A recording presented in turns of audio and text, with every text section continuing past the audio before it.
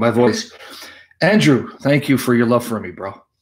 Guys, pray for the internet connectivity in Jesus' name. The Lord Jesus, drown us, flood us in his holy blood. The Lord Jesus, wash us, purify us, cleanse us in his holy blood. The blood of Jesus Christ, cleanse us, cleanse me of my filth, crucify my flesh, and forgive me for failing him in Jesus' name. We love you, Son of God. We love you, Lord Jesus. We love you, virgin-born Son of Mary. We love you, Son of David. We love you, Lord of glory. We love you, Lamb of God. Cover us by your blood. Wash us in your blood, Lord Jesus, and fill us with the Spirit. And Lord Jesus, for your glory, anoint my mouth to speak truth without error, to recall Scripture and interpret it correctly. For your glory, Lord Jesus, and the power of your Holy Spirit.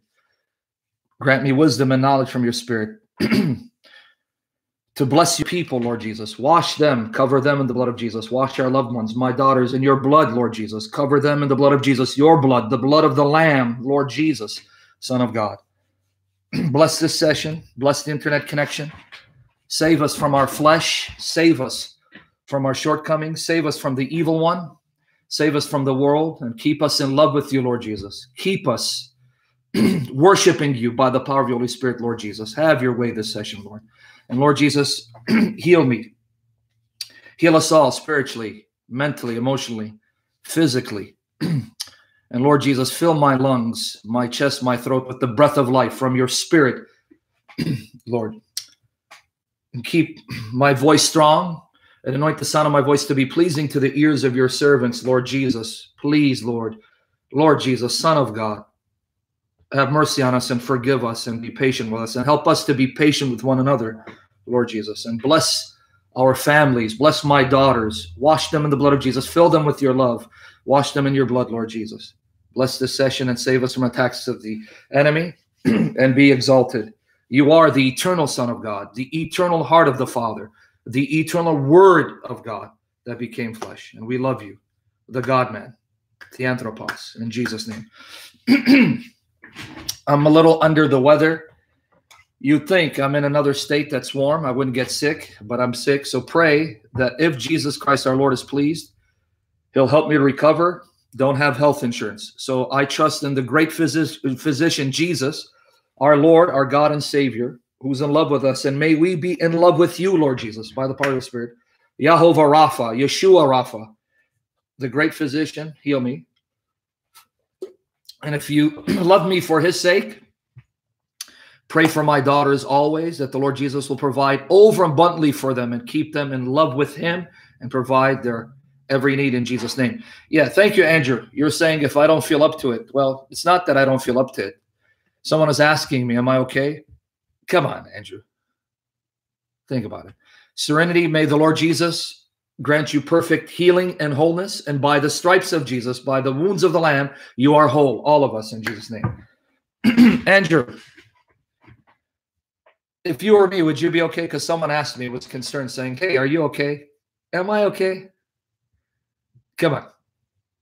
If you were me and you had my personality, right, and you know the people that I know, you'd be far from okay, right? I mean, who poses for the camera as a thumbnail with his foot in front of the camera in what was supposed to be a kung fu form?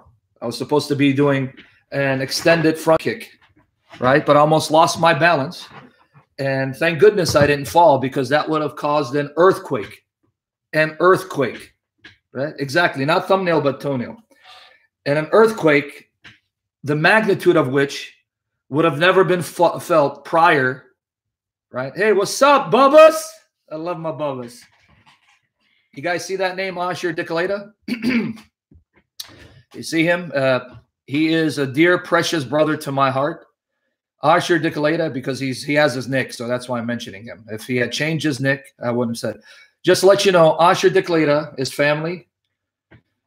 I'm not going to mention where we're, you know, I don't want to mention location. But anyway, he is one of the precious brothers that is actually one of my best friends, a brother in Christ, who has been there for me prayerfully, praying for me and my daughters, him and his lovely family. The Lord Jesus bless him and his family.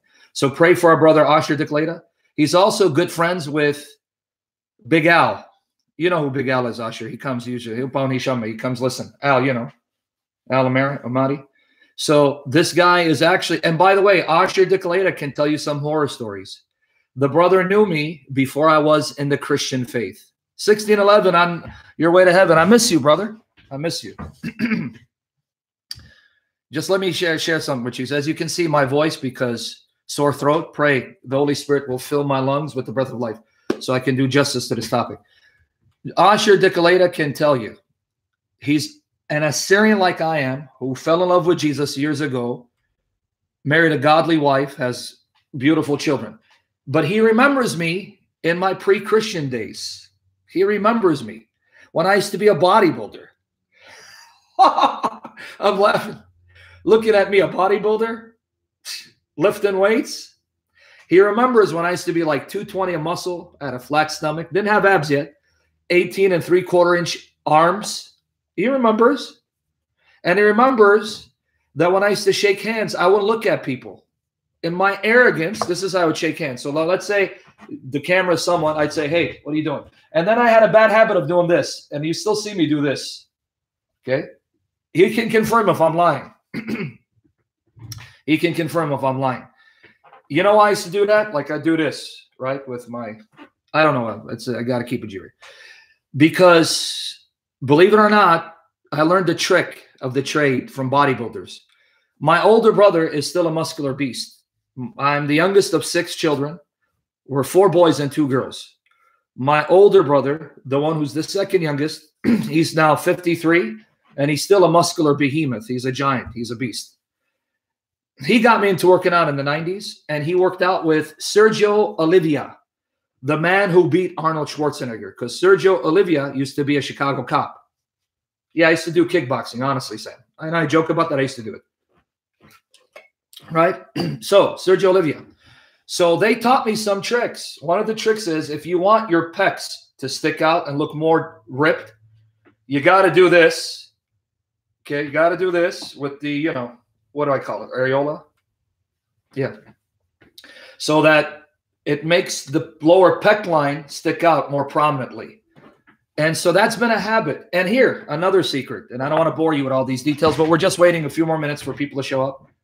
If Hader Wood can get 900, I can get 2,000 by the grace of God. Now, I even started drinking black coffee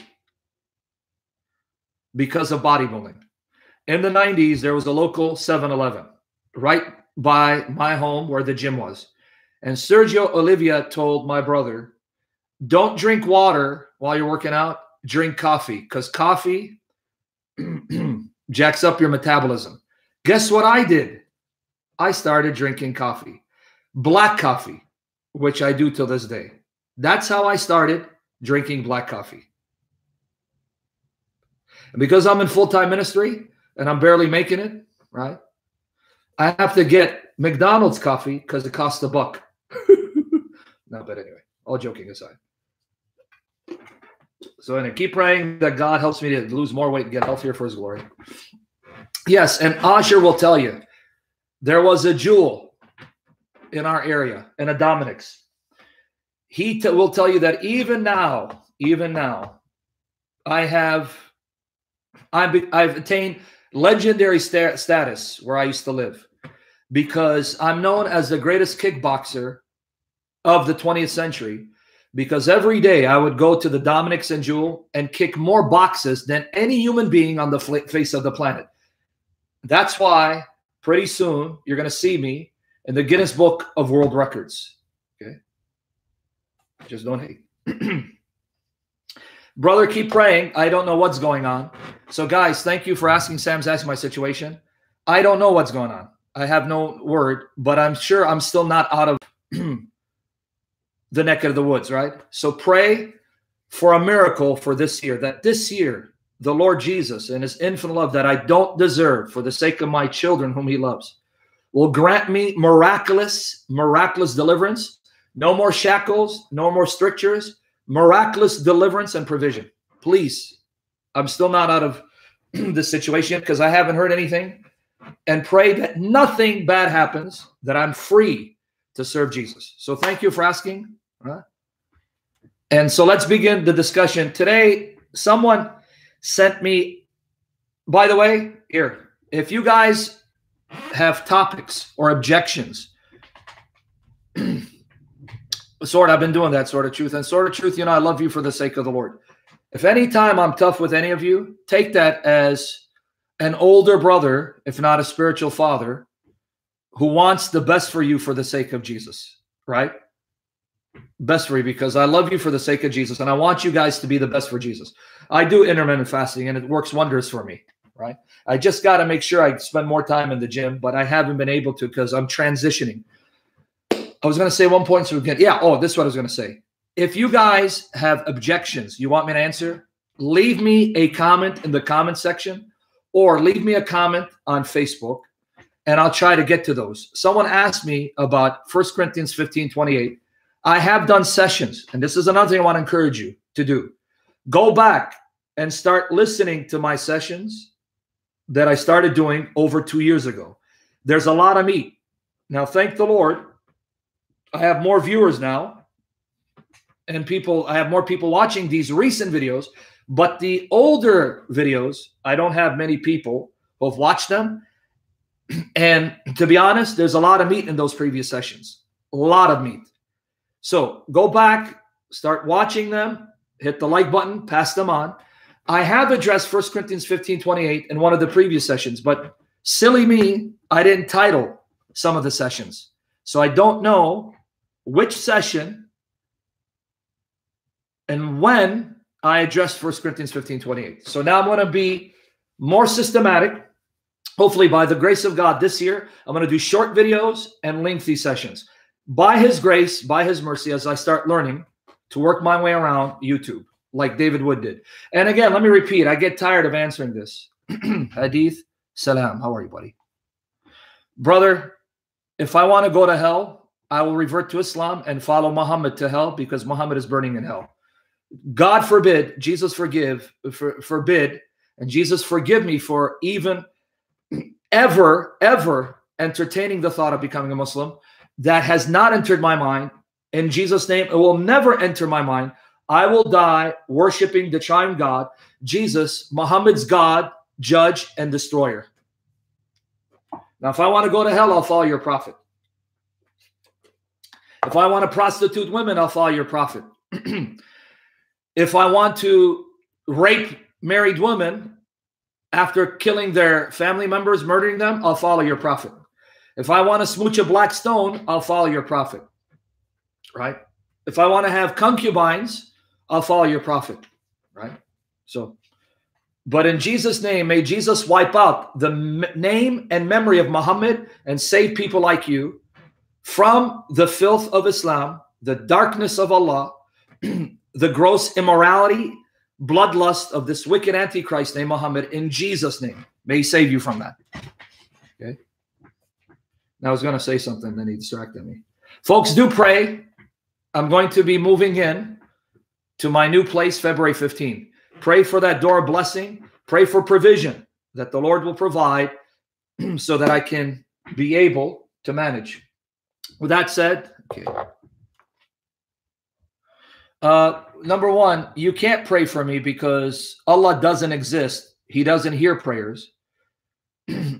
Number two, although I'm your brother in humanity, you're not my brother in Christ. I pray you'll be my brother in Christ and He'll save you from Muhammad in Jesus' name. Now, I had mentioned this in the past.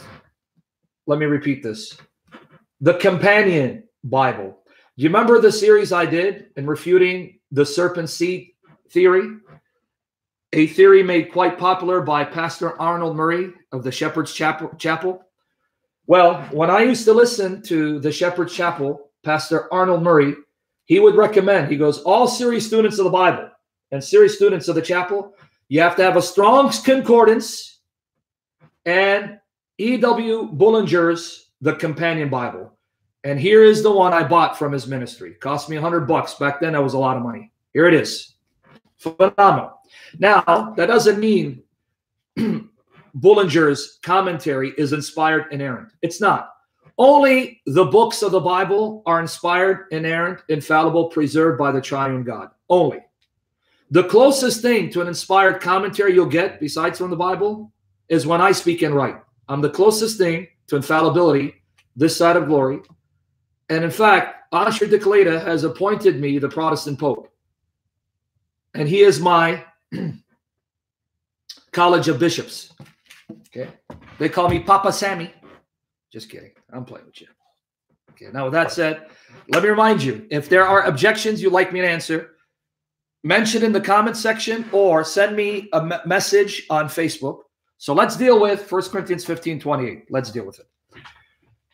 How do we deal with 1 Corinthians 15:28 if we believe that the New Testament writers, the apostles, and their companions were Trinitarians?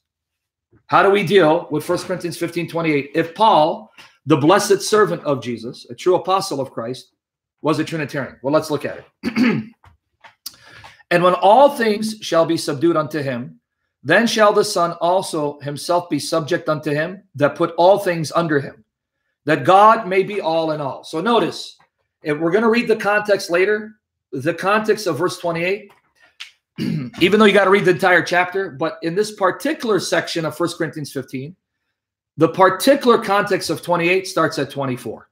Lord willing, we'll come back and look at the context. But guys, please help me to help you. Focus, listen, and ask the Spirit to fill me so I can bless you in understanding what the scriptures teach. Okay. Now, here it says, after Jesus destroys all enemies, the last of which is death. After Jesus destroys death. Thank you, scammers. May the Lord Jesus use information to keep blessing you, illuminating you, enlightening you until you see the fullness of the truth of scriptures and embrace them fully for the glory of the triune God. Now, it says after he destroys death, he will then subject a reconciled creation to God. Now, what does that mean? It means until Jesus returns to destroy death, there's going to be forces in opposition to God, in conflict with God's will, opposing God's rule, and trying to create disunity, chaos, and spread misery. Paul is saying the resurrection of Jesus guarantees the day will come where our Lord Jesus Christ will destroy all opposition, will remove all opposing forces by his almightiness, because he's the all-powerful Son of God. He will destroy everything and anything that refuses to repent and turn to God. He will remove them so that he will present to God a fully reconciled heaven and earth in which there will be no more opposition to the rule of God, but perfect peace, union, harmony with God and all creation. It's not just his humanity, Sneakers Corner. Be patient. This is where you're going to get yourself in trouble. It's not just Jesus as man is subject to the Father. Even as the Son, in some sense, he subjects himself to the Father. Just be patient. Guys, help me to help you. Don't pontificate. Here's the time to learn. Hear what I have to say. Go back and prayerfully go over the material and study it. And if you see I'm wrong, fine. Ask the Spirit to correct me. But when you start pontificating like Sneakers Corner keeps doing, equal in essence, but still as the Son, in some sense, as the Son, he subjects himself to the Father. It's not simply his humanity. Help me to help you. Listen by the grace of God. Honestly, you will benefit. And it doesn't mean everything I say is going to be right. That's where we trust the Holy Spirit to guide me to speak truth. And when I'm mistaken, protect you from that and correct it in me not to repeat it. Right? Okay. So now let's read 1 Corinthians 15:28 in light of what I just said. 1 Corinthians 15:28 in light of what I just said. Yeah. Mozalbit, one thing I'm going to have to teach you guys. Don't split hairs over semantics. You're playing games with words. This is why it gets a little frustrating and it takes me longer to finish a session because I have to correct some of the things said by my brothers and sisters. Notice this. And his humanity is that he is lesser but not subject. Notice the splitting hairs and the playing with words. He is lesser but not subject. You sure about that? You just read in 1 Corinthians 15:28. He is subject to God. Read it. 1 Corinthians 15:28. And when all things shall be subdued unto him, then shall the Son also himself be subject unto him that put all things under him. And here's the last phrase, that God may be all in all. This is the goal of creation. As the Lord blesses the internet connection. Please, Lord, for your glory, because it's buffering, because here I'm in my brother's place. So bear with me. Okay. Do you see that last phrase? Do you see that last phrase?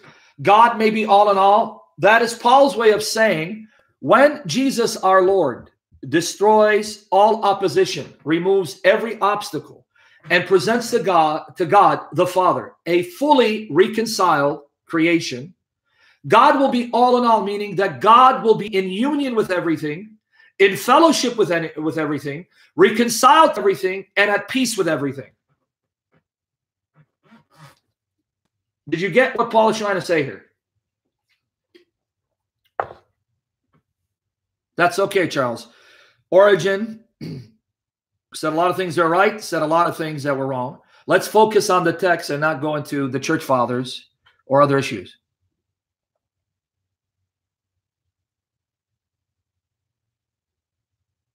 Yeah. Thank you, Daily Gripe. If you have questions or objections you want me to answer in future sessions, send me in the comment section. When I say comment section, I mean the videos. All right, now let's focus. Before I move on to the next point, do you understand what 1 Corinthians 15:28 means? You understand that phrase, God will be all in all. What does that mean? He's not teaching pantheism and panentheism. He's not teaching everything is God and God is in everything, in the sense that God is a divine spark and we're part of that divine spark. And if we meditate and do enough breathing exercises, like Asher Decleta, who has mastered the art of breathing, right? My buddy, that you'll somehow attain God status. He's not teaching pantheism, all is God, or panentheism, all is in God.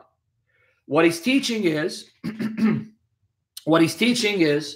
that God will be in union with everything, at peace with everything, fully reconciled to everything, in fellowship with everything.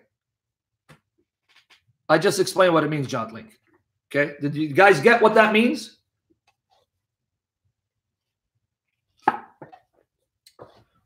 Do you understand what that means? Now, interestingly, Paul uses a similar phrase elsewhere in reference to Jesus' union with the church, his body, his spiritual body. Colossians 3, verse 11. What Paul says about God here, he says about Jesus Christ elsewhere. Colossians chapter 3, verse 11. Okay. Where there is neither Greek nor Jew, circumcision nor uncircumcision, barbarian, Scythian, bond nor free, but Christ is all and in all. Wow. Paul could say of Jesus what he said of God, showing that to Paul, Jesus is God, not a creature. Did you guys catch it? It is Christ who is all and in all in reference to the body of believers. It's not about believers here. It doesn't matter if you're a female believer. It doesn't matter if you're a male believer. It doesn't matter if you're a Jewish believer. You're an African believer. Your skin color doesn't matter. If you're a believer, born of the Spirit, Christ is all and in all. He's in union with all of you. He's in fellowship with all of you. He loves every one of you equally to the infinite degree, right? He's fully reconciled to every one of you. He's at peace with all of you.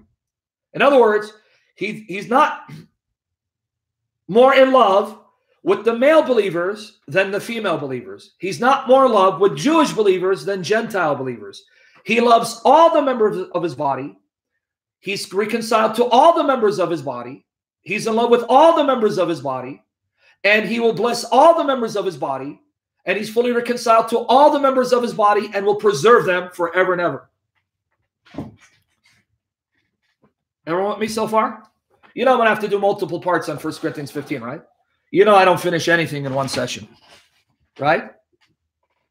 Okay. But now let's compare the language of Colossians 3:11 with 1 Corinthians 15:28. 16:11, have you been able to keep up with my previous sessions? I know you haven't been able to be on the live stream, but I hope you're still learning and benefiting. And 16:11 started an apologetics ministry. Pray for him. Pray God will use him mightily and fill him with the Spirit, because we need more soldiers. doing this. Okay, let's put Colossians 3:11 with 1 Corinthians 15:28 back to back. Watch here. Notice, Paul can use the same language for God, right? For Jesus. The language he uses for God, he uses for Jesus. Notice the last part of 1 Corinthians 15:28. That God may be all in all.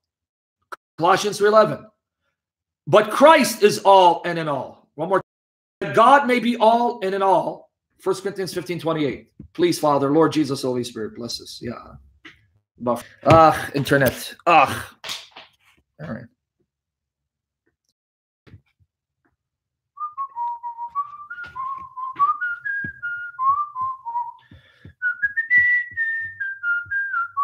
Sorry about that. It's internet. What are you going to do? It's buffering. Okay, so notice 1 Corinthians 15:28. God may be all in all. Colossians 3:11. Christ is all and in all. Do you see how Paul uses the same language for God and Christ? Do you guys see that?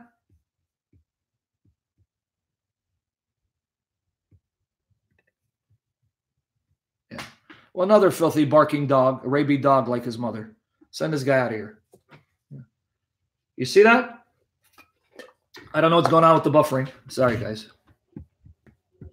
Hopefully it gets better. I'm going to wait. Yeah, we'll see. All right. Now, let's go back to 1 Corinthians 15:28. Now that I've given you the background, the context. Jesus subjecting himself to the Father. Does that mean he cannot be God and equal to the Father in essence, in glory, in majesty, and power? Okay, notice. The Son also himself will be subject unto him that put all things under him. Okay. Okay, now notice.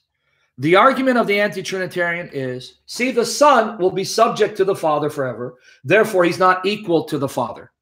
Okay. What they mean, not equal to the Father, pay attention. Here's what they mean. Not equal to the Father in essence, in glory, in power, and majesty.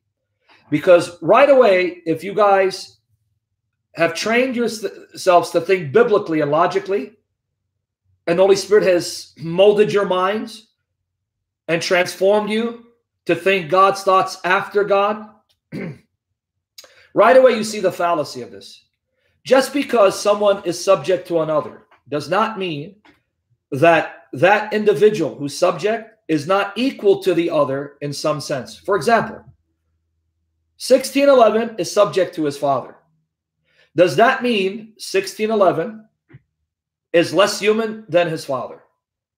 That he doesn't have the same human value, human dignity, human worth, and human honor that his father has because he's subject to his father? Yep. Or your employer.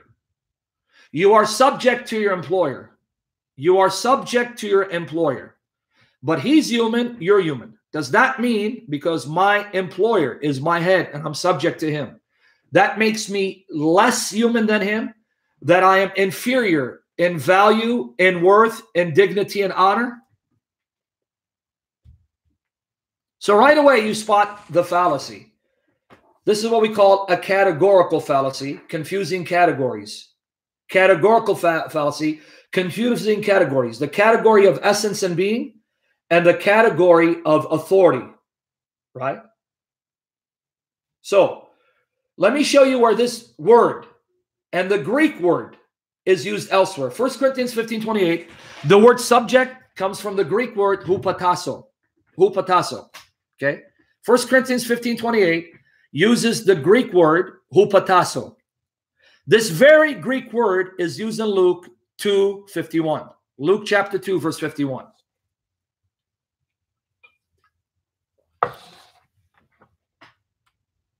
Exactly, Andrew Martin. You got it. 1 Corinthians 15:28 uses the word hupotasso, subject. This same Greek word used of Jesus subjecting himself to Mary and Joseph. Here it is, Luke 2:51. And he, the 12-year-old Jesus, because the context shows he was 12, and he went down with them and came to Nazareth and was subject unto them.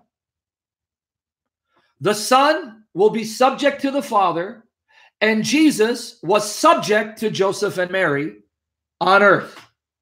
But his mother kept all these things saying in his heart. Now, which anti-Trinitarian, which Unitarian heretic, which Jehovah's Witness heretic would say that Jesus, the 12-year-old human child, was inferior in essence, in nature, in value, in esteem to his parents, his adoptive father and biological mother, just because he was subject to them? I don't know why you're craving gyros now. Because I said Greek?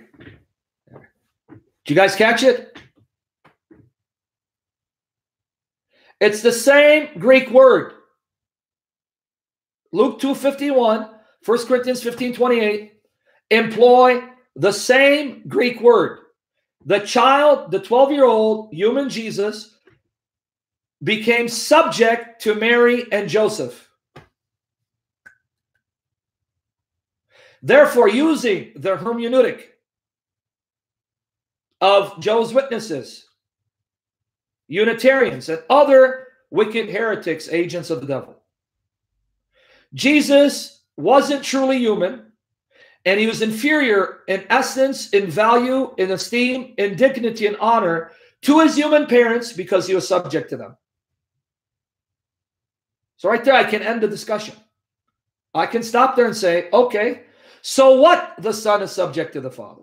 How does this show that Jesus is not God and equal to the Father in another sense? Just like Jesus is subject to his human parents, so in one sense, he's less than them in authority. In another sense, he's just as much human as they are. So as a human being, he has just as much self-worth, value, dignity, esteem, and integrity that they do.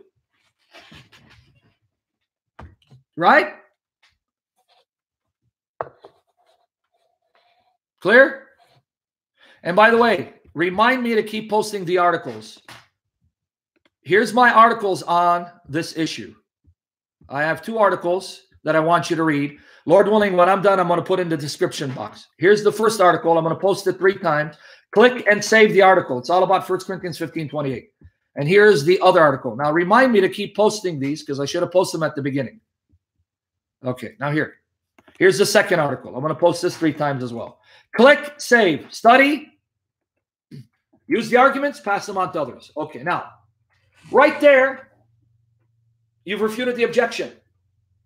Jesus is subject to the Father as a son is subject to a father, but Jesus is still equal to his Father in essence, in nature, in value, in glory, and honor. He's subject to the authority of the Father without being inferior to the Father in essence, like he's subject to Joseph and Mary in authority, but equal to them in essence, in nature, in value, in glory, in dignity.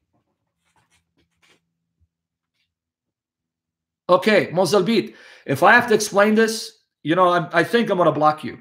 So, Jesus is not a different divine person from the Father. Okay. Mozalbit, keep trying to raise up the objections on their side. I'm going to refute those objections, but I'll send you on your merry way. Are you a modalist or a Trinitarian? Of course, Jesus' subjection to the Father shows he's a different person from the Father. He's a different divine person from the Father. He's not the same person as the Father. Why would you raise that as an objection? And why would you assume that because I'm giving an analogy of Jesus' relationship to his human parents, somehow the way he relates to his human parents is identical to the way he relates to God the Father? Do I really need to educate you, brother or sister?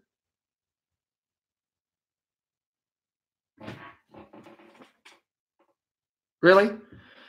Did you know the answer to that before asking me? I just want to see.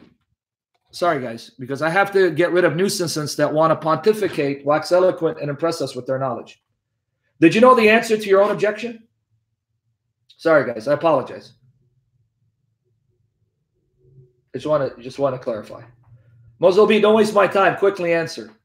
Did you know the answer to your own objection that you just raised? Sorry, guys, hold on. You got 10 seconds to answer. 10, 9, 8. Sorry, guys. 7. I have to do this. 6, 5, 4, 3. Okay, send Mozobit out of here. Bye-bye. Don't come back. That's what I thought. You wanted to wax eloquent to try to impress us with the knowledge you don't have. Send him out of here. Yeah. Okay. No, Tippy Bear. We don't need Super Chat. I'm unable to do Super Chat. Let me explain this again. No distractions. Let me explain why Super Chat don't work. YouTube takes 30% of your Super Chat. Do you know that? And I learned that from David Wood. So better give through PayPal. If you want to give through PayPal, which doesn't take 30%. Do you guys know that? Did you know that YouTube, when you give via Super Chat, they take 30%? So why? Okay, did you know, in Jesus' name session, why would I want YouTube to take 30% of God's blessing? The money of the people of God who want to bless me or bless others. Why should I let them take 30%? Why not use another means, another medium that takes less, so there's more money that can go into the ministry as opposed to YouTube? 30% of your Super Chat goes to YouTube. Do you know that?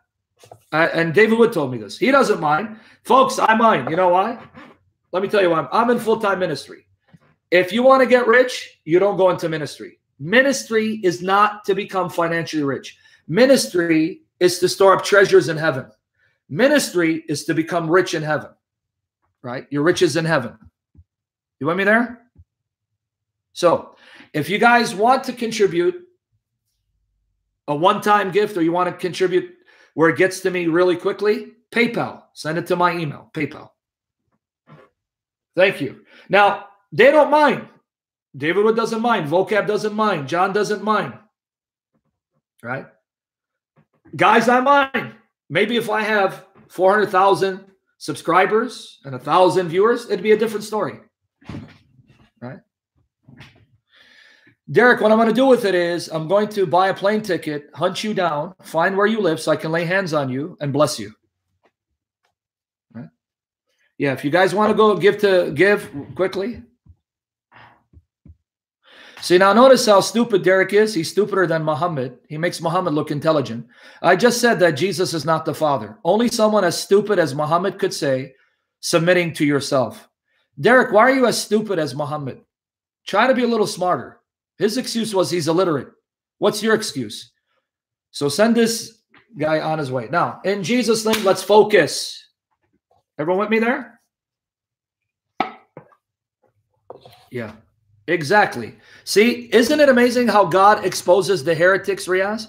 It's that same dog that we just bounced who was trying to wax eloquent. Right? Isn't it amazing?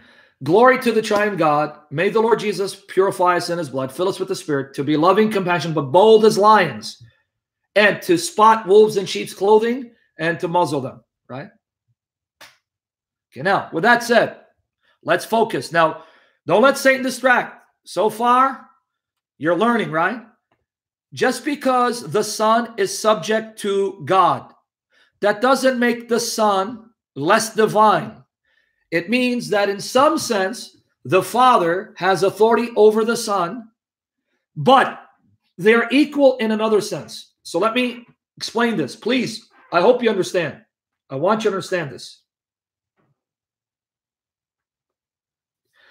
I don't know what happy-go-lucky is talking about, but that's okay. I'm going to just focus. I'm not going to get distracted here. Okay.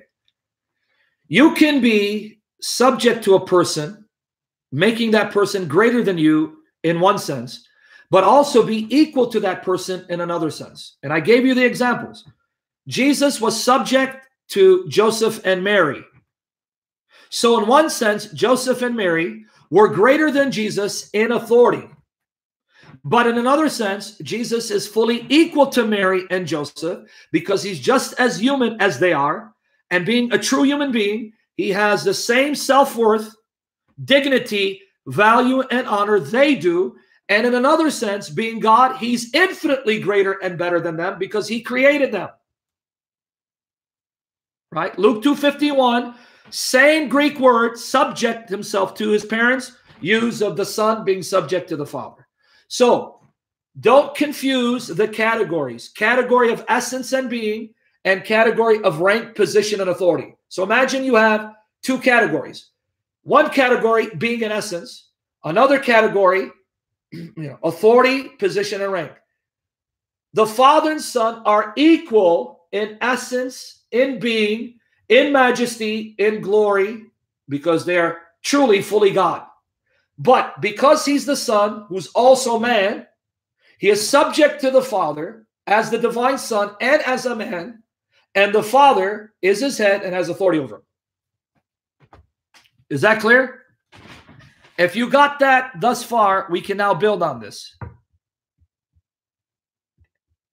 If someone's confused, let me know. If anyone's confused, say, I'm a little confused.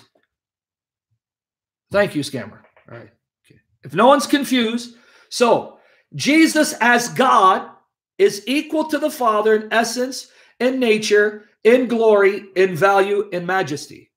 But still as God, being the Son, being the divine Son, there's a sense in which even as God, the Son of the Father, he's subject to the Father, even as God. But then when you add his human nature, because he's not just God, he's God who became man.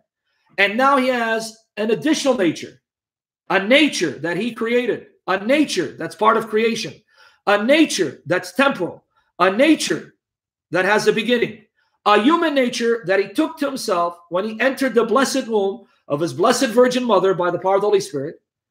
In that nature, as a man, God is greater than him, not just in authority, but also in essence in that nature. Right? You with me there? So with Jesus, you have a unique situation. You have a person who has two natures. As God and as man, he's one person with two natures. That human nature, he took on. The divine nature, he's always had. So now it becomes a little more complicated because Jesus isn't simply God, he's the God-man. So there's a sense in which the Father is greater than him in authority and in essence. The Father is greater than the Son in essence in regards to his human nature. But even Jesus's divine nature is greater than his human nature. So now let me really blow your minds away.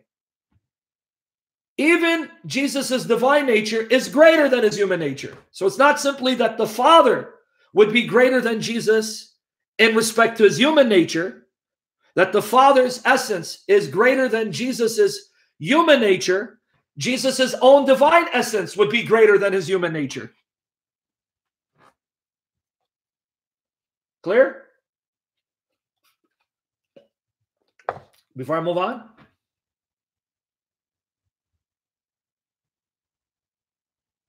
And the Holy Spirit, being God, would be greater than Jesus in respect to his human nature.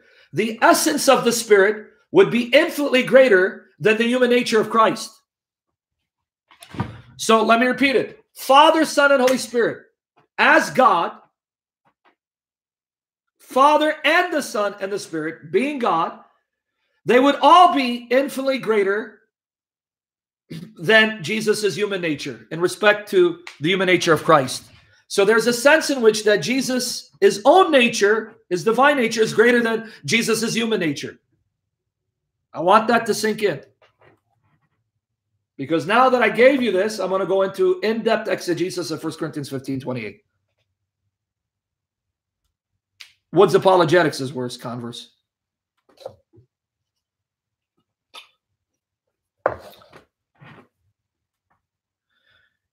Ben Christian, my brother from a different mother. I just said, if you got it, I'm going to go into the in-depth exegesis, proving from Paul that he believed Jesus is Jehovah God of the Old Testament.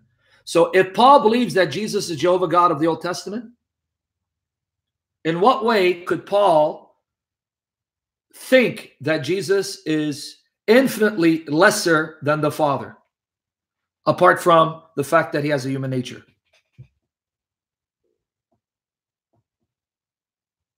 You with me there? I just want to make sure you got it before I go into the exegesis. before I go into exegesis, did you get this thus far? Because I'm going to have to do multiple parts on 1 Corinthians 15. Okay? And when I'm done with 1 Corinthians 15:28, it's now going to be archived by the grace of the triune God. Therefore, you won't need to ask me, how do we deal with 1 Corinthians 15:28? Because it's now going to be archived, full exposition. You have the answer. Okay? So, let me now set forth a case that from Paul's letters, specifically 1 Corinthians, Paul has already depicted Jesus as Jehovah God Almighty, distinct from the Father. Okay? That's what I want to show you. Because note, folks, 1 Corinthians 15 is not the start of 1 Corinthians. 1 Corinthians 15 comes 14 chapters after the first chapter. Why in the world would someone want to quote to me a verse near the end of the book, because 1 Corinthians 15 is the second to last chapter, and ignore all that Paul has said up to that moment? Is that how you do exegesis? Is that how you study a book to understand the book? You ignore all that the author said from chapters 1 to 14 and focus on the second to last chapter to make your case. Really? You think that's what Paul wanted you to do? Or does Paul assume you've read carefully up to this point so you'll understand what he means and doesn't mean? Right? So what am I going to prove from Paul's letters, specifically 1 Corinthians? I may look at 2 Corinthians. I'm going to prove to you from 1 Corinthians, Paul has already affirmed, proclaimed, pay attention, Paul has begun this letter affirming, proclaiming, Jesus is Jehovah God Almighty of the Old Testament, the eternal Son, who's not the Father, different from the Father, but he is equal to the Father in essence, glory, power, and majesty, though subject to him in authority, and in respect to his human nature, all the more subject.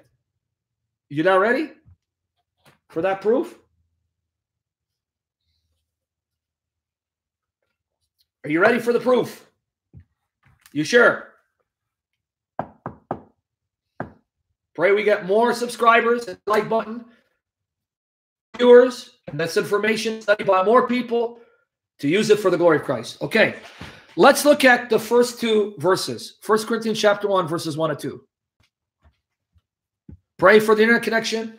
May the Holy Spirit make us holy to delight the heart of Jesus, never grieve him, crucify our flesh, and beatify us with the beauty of Jesus. Please. 1 Corinthians chapter 1, verses 1 and 2. Thank you, Walter Jesus. That's another one we'll get to, but that's chapter 10, Walter. We're going to work our way from chapter 1 down. Obviously, I'm not going to look at every verse. Right? Paul, called to be an apostle of Jesus Christ through the will of God, and Sostenes, our brother. Thank you, Lisa. Thank you for thinking I'm handsome. You're probably one of the few people. Okay, now, verse 2, folks. Unto the church of God, which is at Corinth, to them that are sanctified in Christ Jesus, called to be saints, with all that in every place call upon the name of Jesus Christ, our Lord, both theirs and ours. Wow. Post that one more time. Let's unpack this meat.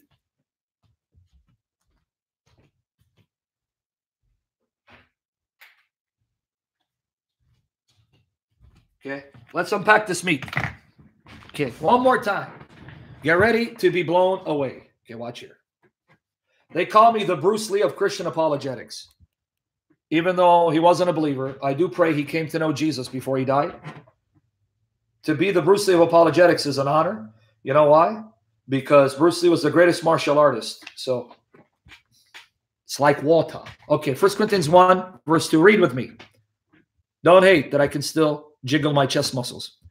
1 Corinthians 1, 2. Unto the church of God, which is at Corinth. Unto the church at God, which is at Corinth.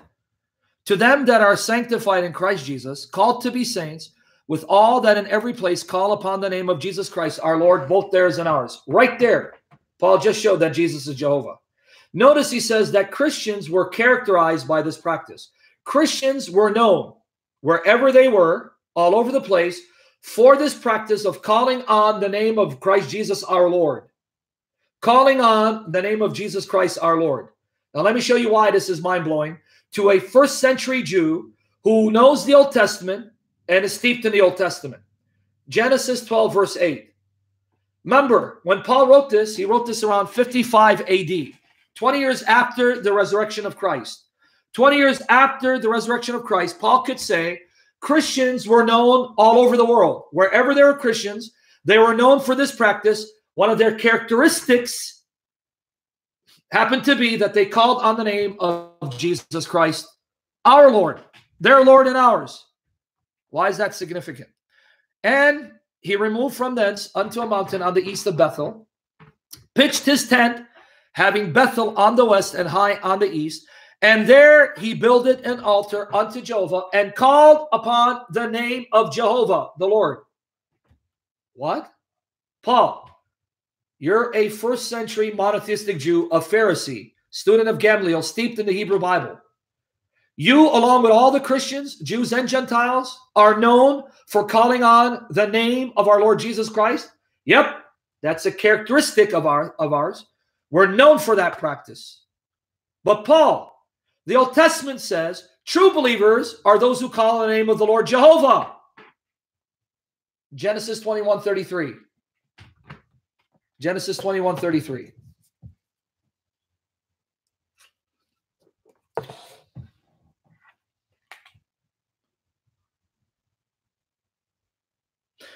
And Abraham planted a grove in Beersheba and called there on the name of Jehovah, the everlasting God.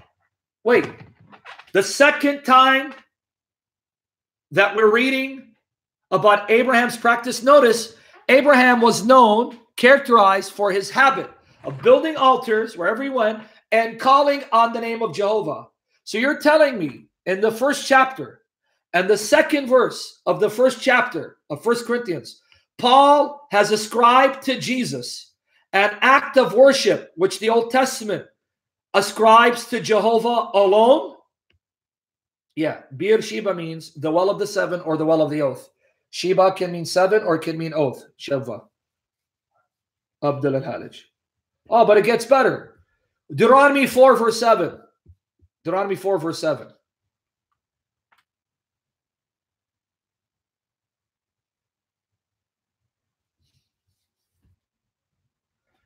For what nation is there so great, who hath God so nigh unto them, as Jehovah our God is in all things that we call upon him for? Wait.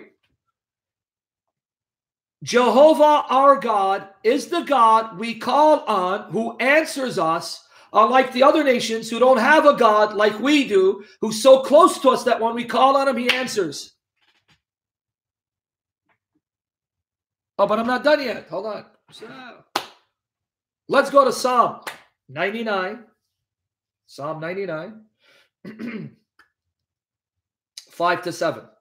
But we're going to look at Psalm 99, 6. Psalm 99, 5 to 7. Watch here. Exalt ye Jehovah our God, and worship at his footstool, for he is holy. Moses and Aaron among his priests, and Samuel among them that call upon his name. They called upon the name of Jehovah, and he answered them.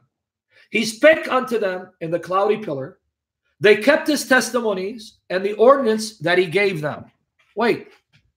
Samuel, Moses, Aaron, Abraham, all the prophets, all true believers, called on the name of Jehovah in worship, called on the name of Jehovah in thanksgiving, called on the name of Jehovah to praise him, called on the name of Jehovah for their needs. Okay.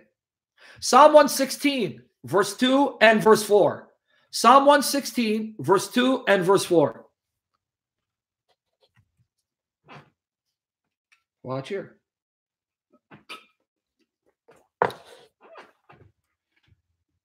Because he hath inclined his ear unto me, therefore will I call upon him as long as I live. He listens to me because he loves me, so I'll keep calling on him as long as I live. Verse 4. Then called I upon the name of Jehovah. O Jehovah, I beseech thee, deliver my soul. Same chapter, Psalm 116, verse 13 and 17. Same chapter, verse 13 and 17.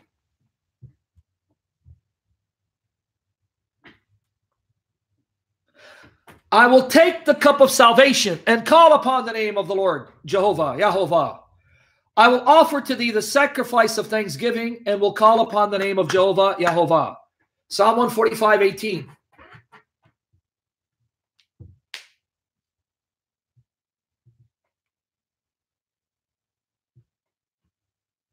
Watch here. Psalm 145, 18.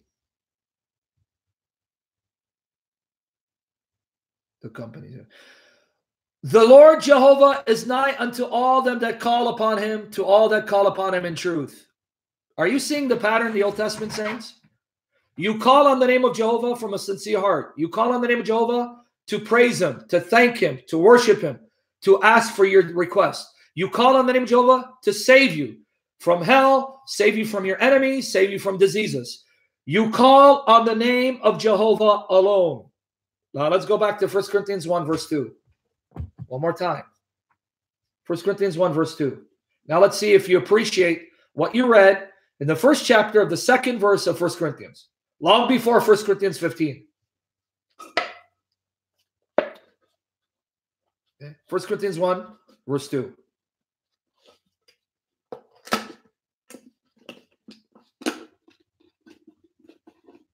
Unto the church of God, which is at Corinth, to them that are sanctified in Christ Jesus, called to be saints, with all that in every place call upon the name of Jesus Christ our Lord, both theirs and ours. Did it sink in? The second verse of the first chapter of 1 Corinthians, before you got to 1 Corinthians 15, Paul has already attributed to Jesus a function that anyone who knows the Old Testament would realize belongs to Jehovah God alone. Paul, why are you Christians the world over known for this practice of calling on the name of the Lord Jesus Christ when you know what the Old Testament says? Did everyone get it? Did it sink in? Did it sink in or no?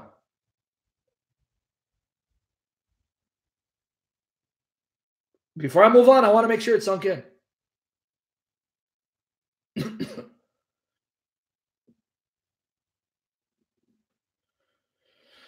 Folks, can I ask you then a question if you're getting it? Because you guys are awfully silent, which is fine, as long as you're listening and understanding.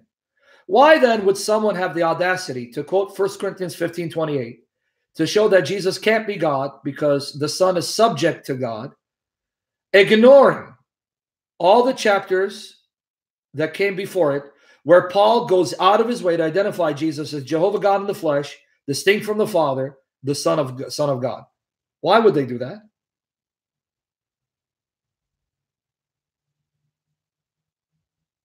Do you think they really care what the Bible says? Or they're so demonized, they just want to assault and blaspheme the glory of Jesus by refusing to acknowledge who he is? Are you sure it's willingly ignorant? Or it's more of being demonized, and that demon in them is causing them to hate the real Jesus, who's Jesus of history, who's Joel in the flesh. They can put up with a false Jesus, satanic counterfeit, but they can't love the true Jesus. Now, with that said, let's go to 1 Corinthians 1:3. 1 Corinthians 1 verse 3. Well, we're already into it. It's like now what? An hour. 1 Corinthians 1 verse 3. Okay, watch here. 1 Corinthians 1 verse 3. Grace be unto you and peace from God our Father and from the Lord Jesus Christ. Wow. See, guys, I don't even think you understand the implication of that.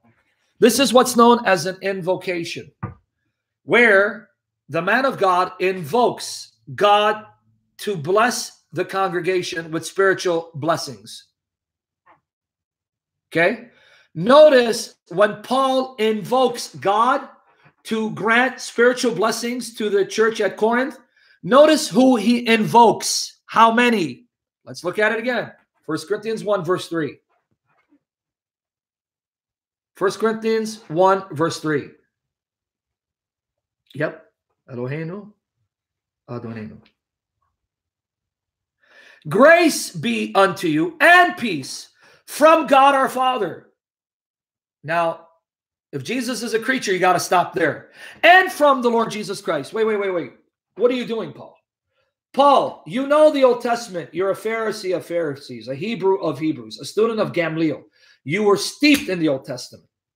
Paul, you know you cannot quote a single passage in the Old Testament where saints on earth invoke someone other than Jehovah in heaven to grant his spiritual blessings and favors upon his people.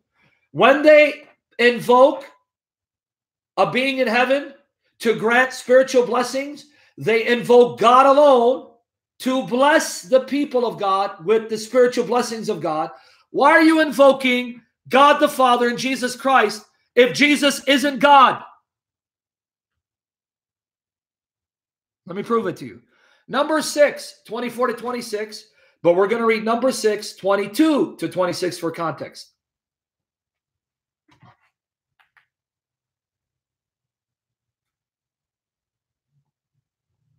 Number 6, 22, 26. So pay attention. This is known as the priestly benediction, the Aaronic blessing, where the priest would bless Israel in the name of Jehovah. Now notice, and Jehovah spake unto Moses, saying, speak unto Aaron and unto his sons, saying, on this wise you shall bless the children of Israel, saying unto them, watch, Jehovah bless thee and keep thee.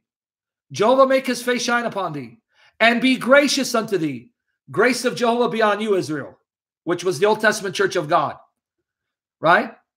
Jehovah lift up his countenance upon thee and give thee peace. Wait. Here you have a priestly benediction, an Aaronic blessing, where God tells Moses, this is how the priests are to bless my people. They will invoke me to be gracious to them, grant them peace, and bless them.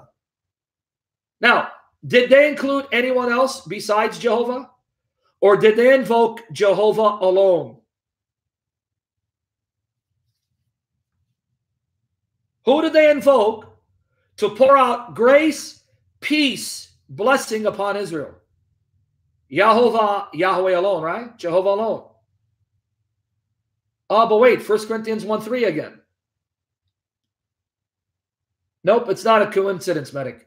It's a Trinitarian benediction because God is triune. But 1 Corinthians 1, verse 3 again. Watch here. Grace be unto you. Jehovah be gracious unto you. And peace from God our Father and from the Lord Jesus Christ. See, I can end it right there. Right there I can say, see, whatever 1 Corinthians 15:28 means, it does not mean that Jesus the Son is Jehovah God in the flesh, equal to the Father in essence, glory, majesty, power, and honor. It simply means, as the Son of God, he's subject to his Father in authority, and also because he took on a human nature, in respect to his humanity, the Father will be greater than him. End of story. What's the next objection? You see how easy it is to demolish the lies, the distortion, and the blasphemies against the Trinity if you know the Bible? I can stop there. It's done. But I won't stop. I won't stop. I'm going to make a thorough case for what 1 Corinthians 15:28 does not mean and what 1 Corinthians 28 actually means. But real quickly, let me unpack 1 Corinthians 1, verse 2. Let me unpack 1 Corinthians 1, chapter 1, verse 2 one more time. Okay. One more time. Because I want to explain what it means here when he says, okay, unto the church of God, which is at Corinth. I want to explain, because not just enough to read a passage you want to understand. Paul is saying the believers at Corinth, in this location, have been sanctified in Christ Jesus, called to be saints. Let me explain what he means, sanctified. You have been those set apart by Jesus, because of Jesus, for Jesus, in relationship to Jesus. God chose you out of the world for the glory of Jesus. God chose you out of the world for the sake of Jesus to be the possession of Christ, so you can be in fellowship with Christ and Christ in fellowship with you. And this calling you out of the world, separating you from the world, in respect to Christ, in relation to Christ, for the sake of Christ, to belong to Christ, to enjoy Christ, to be in fellowship with Christ, that act makes you a saint. A saint means a separate one. You get my point? You are no longer part of the world. Paul is saying, as someone professing faith in Jesus, you are a separate one, because the word saint, if you look at the Greek word kadosh, or the Hebrew word kadosh and the Greek word hagios, it means separated, set apart. What does it mean a believer is separated, set apart? You've been set apart, separated from the kingdom of Satan, from the control of Satan, from the influence of the world, and from sin. You've been set apart from that. You've been set apart to be in fellowship with Christ, in union with Christ, to walk with Christ, to love Christ and enjoy Christ, because you belong to him. What's the implication? If I am a separated one, I no longer belong to the world. I no longer belong to Satan and his kingdom. I no longer belong to Satan. So I don't think like the world. I don't act like the world. I don't agree with the world when it opposes God. I belong to Christ. I'm in fellowship with Christ. He's in fellowship with me. I think God's thoughts after him. Meaning, if the world says it's okay to have sex before marriage and God says no, I say no to the world, yes to God. If the world says it's okay to murder unborn children, I say no to the world and yes to God. No, it's not okay. That is a life. And yes, that life is worth fighting for. That's what it means. Exactly sort of truth. That's why the world's going to start hating you. So you understand what your responsibility is as a called out one, a separated one, a sanctified one in Christ. What it means is when God separates you from Satan, he doesn't separate you for the sake of Muhammad and brings you in fellowship with Muhammad. Anyone that the true God separates from the world and its power and its control and from Satan and sin, he will separate them because of what Christ did, for the sake of Christ, to belong to Christ, to be in union with Christ. There is no saint who's not a believer in Jesus, the true Jesus, not a false Jesus. So there are no Muslim saints. There are no Buddhist saints. There are no Jewish saints. There are no Jehovah's Witness saints. There are no Unitarian saints.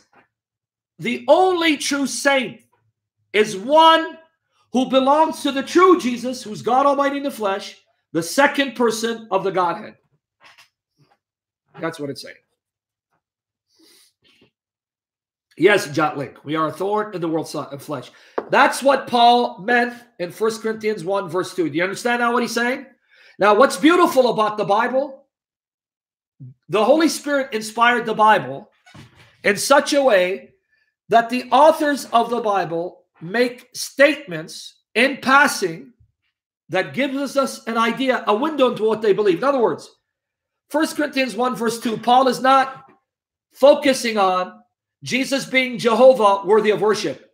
He simply mentions that in passing as something that's a given. Everyone knows this. All Christians know this. They not only know it, they've been practicing it. So I'm just mentioning in passing what's common knowledge to all Christians, that Jesus is our Lord, whom we call on and worship. But isn't that amazing? 1 Corinthians 1, 2 is not a treatise on Jesus being God and needs to be worshipped as God. He simply mentions that in passing, right, as something that's common knowledge to all believers, as something that is a given that he doesn't have to explain or defend.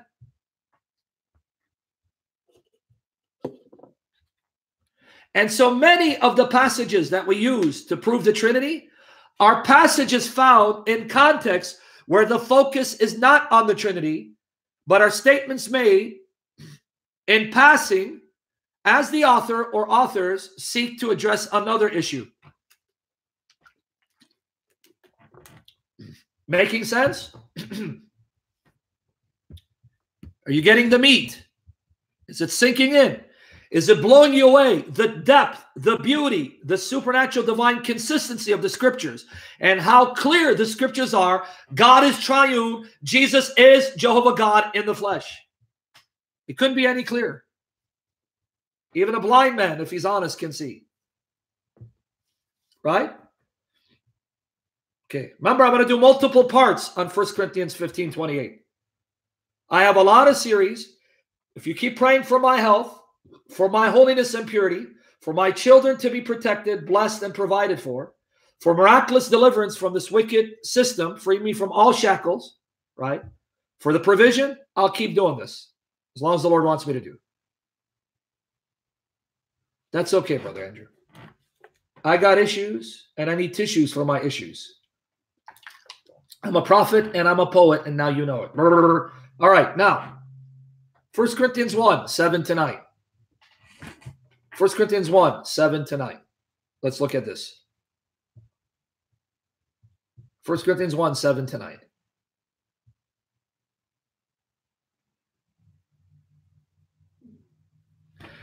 So that ye come behind in no gift, you lack no gift, waiting for the coming of our Lord Jesus Christ. The coming of our Lord Jesus Christ. Now pay attention to verse 8. Who shall also confirm you unto the end, that we may be blameless in the day of our Lord Jesus Christ.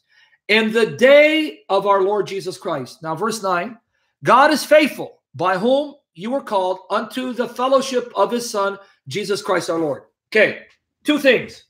Number one, it says that all believers enjoy fellowship, communion, intimacy with God's Son, our Lord Jesus Christ, and that Jesus Christ will keep you blameless and preserve you for the day of judgment, so that when he comes, you'll be blameless in his sight and he won't destroy you. Okay, folks, that's the first point. Let me ask you a question. What kind of attributes must Jesus have to be able to preserve all true believers perfectly, making them blameless in the sight of God, so that when he shows up, they won't be destroyed, they won't be object of his wrath, but they'll be the object of his blessing and salvation, because he will preserve them blameless so they don't get cut off and end up being destroyed? And what kind of attributes must Jesus have that all believers are able to speak to him, have fellowship with him, walk with him, and be in love with him, and he in love with us and in fellowship with us? That's what Paul just said. That's what he said. Jesus will confirm you, preserve you until the end, will confirm you blamelessly. And all of you have been given the same honor of being in fellowship with Jesus, where you can speak to him and he hears you and he speaks to you. So hold on.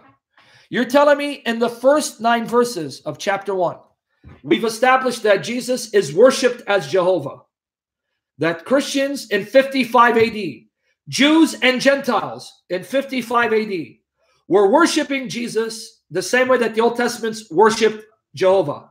Prayed to Jesus and asked Jesus for spiritual blessings in the same way that the Old Testament saints invoked and prayed to Jehovah for spiritual blessings. And in 55 AD, in the first 9 verses of the first chapter of 1 Corinthians, Jesus is said to be omniscient, because he must know who all the believers are. Omnipresent, because he must be present with all believers to the same degree, if they're able to have fellowship with him and enjoy his presence, and he in fellowship with them. And omnipotent, he must be powerful enough to preserve all believers blameless till his return. And you still want to convince me that 1 Corinthians 15:28 is a denial that Jesus is God? Are you serious? You serious? You want to insult my intelligence? Thank you, Anna Groin. What they did in the 4th century is simply codify and articulate what the Bible already taught. Okay. So now you still want to convince me that 1 Corinthians 15:28 denies that Jesus is God. We're not even done with the first chapter, folks. First 9 chapters. sorry, first 9 verses of chapter 1. But wait, you forgot something in 1 Corinthians 1:8. The second point, 1 Corinthians 1:8.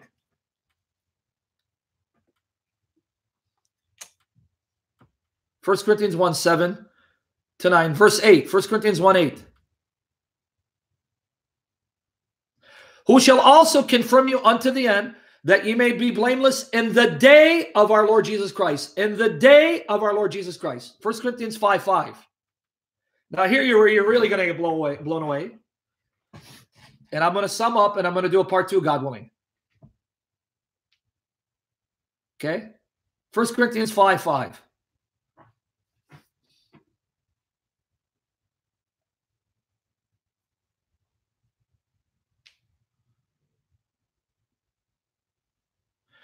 To deliver such a one unto Satan for destruction of the flesh, that the spirit may be saved in the day of the Lord Jesus. Again, get ready to be blown away. Some of you already know this. Paul is a Hebrew of Hebrews, a Jew, a Pharisee, a student of Gamaliel, one of the greatest rabbis who ever lived, the son of Hillel, and was steeped in the Old Testament. Paul did something that's shocking, and Paul didn't invent this. And I'll explain what I mean. He took the phrase of the Old Testament, the day of Jehovah, and now called it the day of the Lord Jesus Christ, the day of our Lord Jesus Christ. Something utterly blasphemous if Jesus is a creature. That phrase, the day of our Lord Jesus Christ, the day of the Lord Jesus, is Paul's way of saying the day of Jehovah. You don't believe me? Zephaniah 1:7-9. Zephaniah 1:7-9.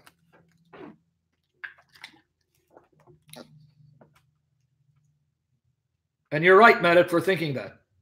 Oh, yeah, Charles Dickens, watch. Wait. All throughout the Old Testament, the day of Jehovah.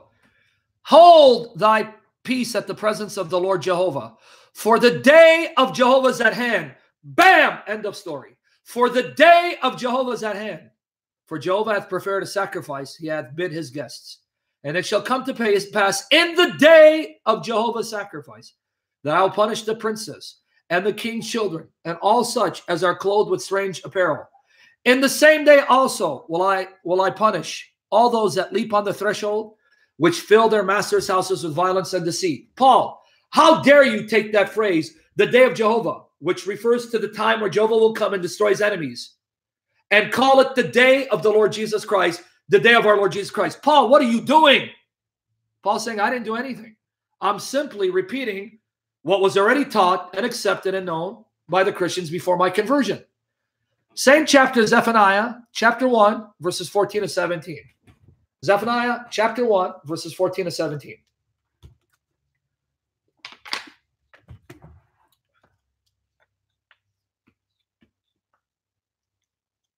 Okay. The great day of Jehovah is near. Guys, we can now close this session and go home. The great day of Jehovah is near. It is near and hasteth greatly. Even the voice of the day of the Lord, Jehovah, the mighty man shall cry there bitterly. That day is a day of wrath, a day of trouble and distress, a day of wasteness and desolation, a day of darkness and gloominess, a day of clouds and thick darkness, a day of the trumpet and alarm against the fenced cities and against the high towers, right? And I will bring distress upon men, that they shall walk like blind men, because they have sinned against Jehovah the Lord. And their blood shall be poured out as dust, and their flesh as the dung. The day of Jehovah, the great day of Jehovah, the great day of Jehovah's wrath, the great day of wrath, the great day of judgment. Now let's look at 1 Corinthians 1, verse 8 again. Melvin, you know I'm going to block you, right? Melvin, you know I'm going to send you on your merry way. If I have to explain that passage to you, you should not be here. 1 Corinthians 1:8, one more time. Who shall also confirm you unto the end, that you may be blameless in the day of our Lord Jesus Christ. 1 Corinthians 5, verse 5. 1 Corinthians 5, verse 5.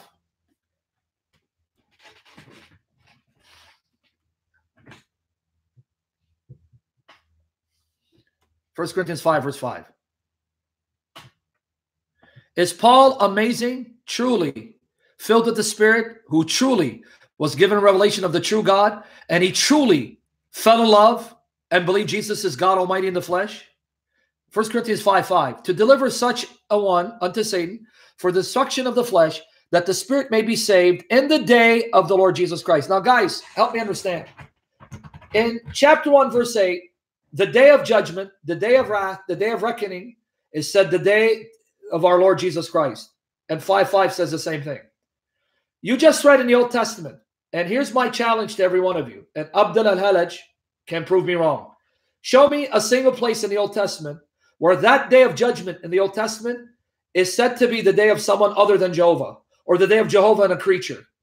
The repeated emphasis of the Old Testament is, it's the day of Jehovah, the day of the Lord, the day of Jehovah, the day of the Lord. Why then did Paul call it the day of our Lord Jesus Christ, the day of the Lord Jesus?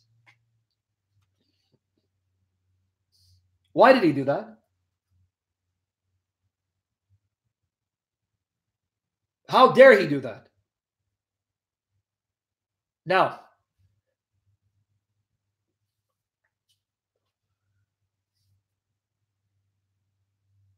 First Kings 8:39.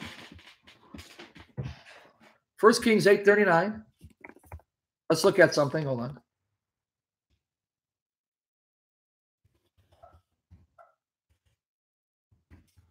Hold on, I gotta see something here.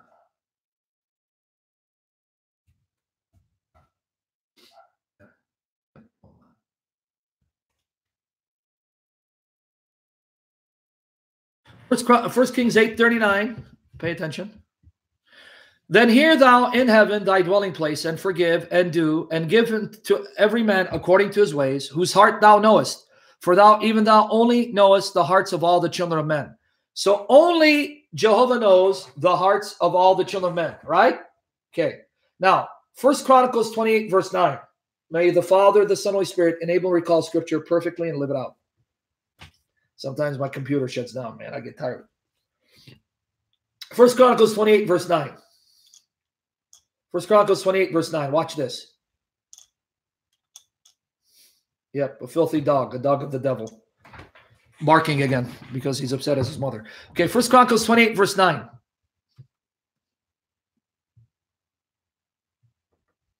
Watch here. Before the rapture, Protestant, don't leave us behind. 99 red balloons. Okay. And thou, Solomon, my son, know. Yeah, let me see if it falls. Hold on. We're buffering. Hold on. Yeah, my goodness. All right. 1 Chronicles 28, verse 9. Hopefully the buffering's gone. And thou, Solomon, my son, know that the God of thy father, know thou the God of thy father, know who the God of your father is. Serve him with a perfect heart and with a willing mind. For Jehovah searcheth all hearts, and understandeth all the imaginations of the thoughts. If thou seek him, he will be found of thee. But if thou forsake him, he will cast thee off forever. So now, don't forget, Jehovah alone knows the hearts of all the sons of men. And here, David tells Solomon, Jehovah seeks the hearts and knows the imaginations, the desires of the heart. Right? Did you guys see that before I move on?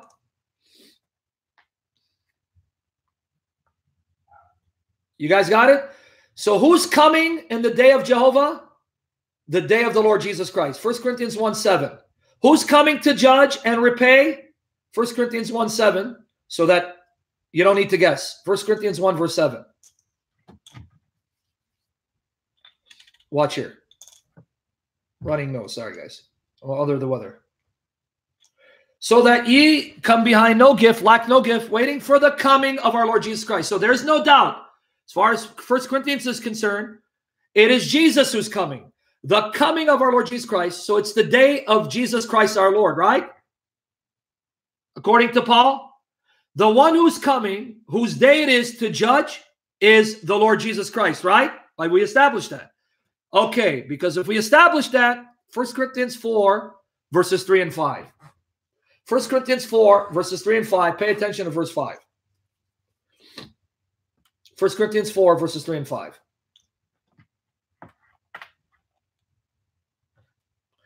But with me, it is a very small thing that I should be judge of you. I'll come back and explain what he means. Or of a man's judgment, yea, I judge not mine own self.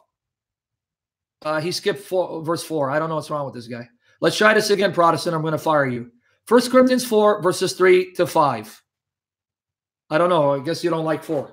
One more time. You drop the ball, I'm going to hurt you bad, buddy. I swear I'm going to hurt you. I'm going to hurt Shamoun too. And I'll hurt him worse. Okay, 1 Corinthians 4. By the way, folks, I'm joking, so you don't go report me and get me arrested. 1 Corinthians 4, verses 3 and 5. Okay? Right, Sargon? Darn it. You can't get good help anymore. I pay this guy nothing for nothing. Right? All right. 1 Corinthians 4, 3 to 5. Pay attention. But with me, it is a very small thing that I should be judge of you, or of man's judgment. Yea, I judge not mine own self, for I know nothing by myself, yet am I not hereby justified.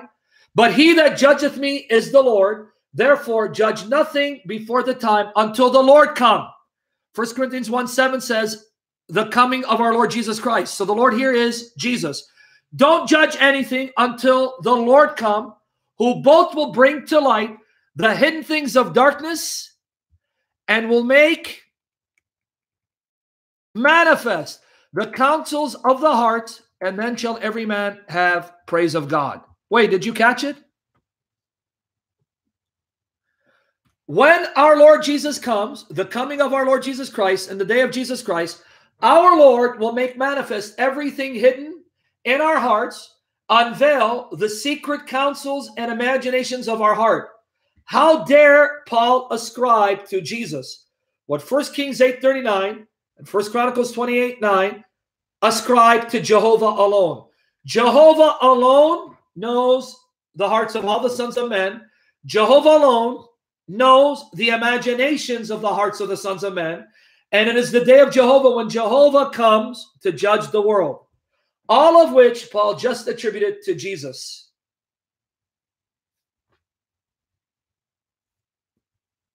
Let that sink in. He just attributed all of this to Jesus. Folks, we're not even anywhere near 1 Corinthians 15, huh? We're nowhere near 1 Corinthians 15. Notice how much meat in 1 Corinthians chapter 1, 1 Corinthians chapter 4, 1 Corinthians chapter 5. And you still have the audacity to go to 1 Corinthians 15:28, butcher that passage to make it say something that Paul had no intention in saying. How dare you, you son or daughter of the devil, take this blessed apostle of the triune God who worshiped and loved Jesus as Jehovah God in the flesh. Take what he said in the second to last chapter, butcher it to make him say something contrary to what he's been saying all throughout that book. How dare you? The Lord doesn't grant you repentance, and you deserve the judgment that the Lord will bring upon you for doing this to the inspired writing of this blessed servant of the triune God. Right? Clear? Okay. Let me now wrap it up by breaking down 1 Corinthians 4, 3 to 5. Because I'm going to do a part 2. I'm still nowhere near finished. We're going to end it with 1 Corinthians 4, 3 to 5, because now I want to bring out the point he's making. Let me explain so you don't misunderstand. Practical application. How does it apply to me today as a Christian? 1 Corinthians 4, verses 3 to 5. Read. Superfluous. Were you preordained, predestined to ask me that question? So were you predestined to ask me that silly question? Superfluous? Because I want to make you superfluous in a minute. 1 Corinthians 4, verses 3 to 5. But with me, it is a very small thing that I should be judged of you, or of man's judgment. Yea, I judge not mine own self. Pay attention, okay? Because I want to break down what his point is. For I know nothing by myself, yet am I not hereby justified, but he that judgeth me is the Lord. Therefore judge nothing before the time until the Lord come, who both will bring to light the hidden things of darkness and will make manifest the counsels of the hearts, and then shall every man have praise of God.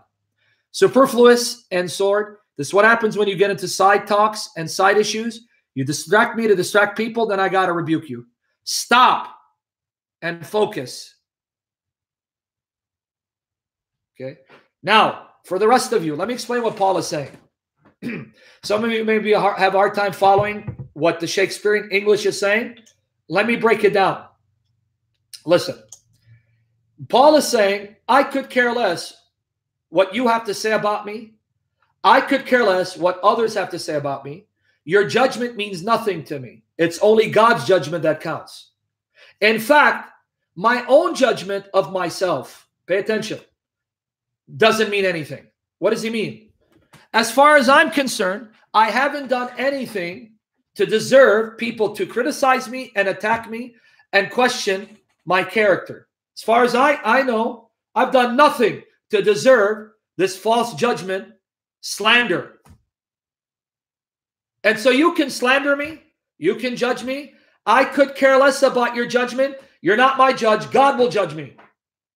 And as far as my conscience is concerned, I am clear because I'm not aware of anything that I've done to make me blameworthy. But then he says something shocking.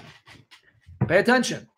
However, that doesn't mean I'm acquitted, and that doesn't mean I'm right. Even though I'm not aware that I've done anything to deserve this slander and accusation, and my conscience is clear, I may be wrong. I may be self-deceived. That's why when Jesus comes, he will then reveal the hidden motives of my heart and show me whether I am wrong or I'm right, because I may think that there's nothing to condemn me, but I may be wrong, which is why I don't even trust my own self-judgment. I will entrust myself to the judgment of Christ, because then Jesus will make known to me if I was self-deceived or was I right to think I've done nothing to deserve the slander and condemnation. You understand his point there? You see what he's trying to say? As far as I'm concerned, I've done nothing to disqualify me, to justify these accusations and slander that I'm a false apostle. So I could care less if that's what you think. You can judge me as a false apostle. The Lord will vindicate me. However, even though I'm not aware of anything to make me deserving of your condemnation, I still may be wrong, because God knows the inner recesses of my mind and heart, and he will make manifest the intentions, inclinations, and imaginations of my heart, why I did what I did. Now, folks, let me tell you what that means. Let me break down what that means. You will not only be judged for what you have said, how you have said it, and what you've done, and how you did it. God will also judge your motives behind the things you do. In other words, if I'm here preaching for fame, for fortune, for praise, the Lord will expose that on the day of judgment and say to me, that day when you preached, let me show you the true motives of your heart. You didn't do it for my glory. You did it to get attention, accolade, and money. Right? That's why if you try to enter heaven by your works, off to hell you go. That's why you have to cleave to the cross of Jesus, plead the blood of Jesus to wash you and cleanse you, plead the righteousness of Jesus, plead the mercy of Jesus, and say, Lord, it's not by my works, even in grace, that I enter. It is your righteousness, your blood, your mercy, your grace, your love that I plead. Have mercy on me, Son of God, Son of David, virgin born, Son of Mary.